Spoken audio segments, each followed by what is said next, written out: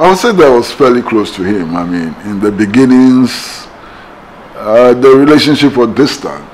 I knew him as a respected professor on the University of Ghana campus.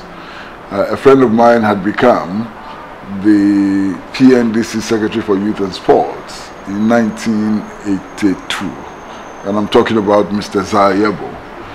And they were looking for somebody who was honest, who was forthright, and who had, exceptional administrative skills to handle the National Sports Council at the time, because the National Sports Council at the time was in a bit of a problem and so on.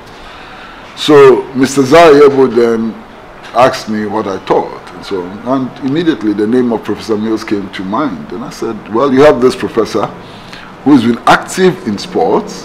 He's actually played hockey. He's played in the national hockey team, He's been involved in the administration of Accra's Hearts of Oak. He's been involved in athletics and so on. So this is a remarkable man, and you can count on his honesty and commitment to the development of the sport and so on.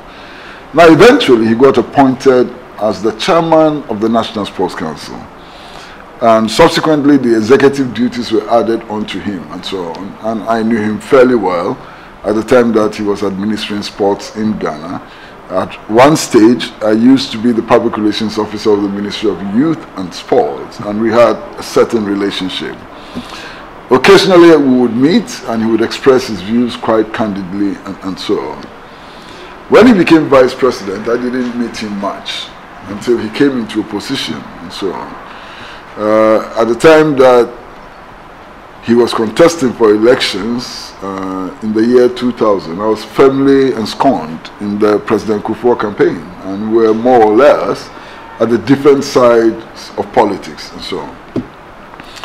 But somehow after 2004, because of the policies which were being implemented by the Kufuor administration, which was leading to serious increments in the cost of living and so on, and also other factors, and so I found myself working with the Committee for Joint Action.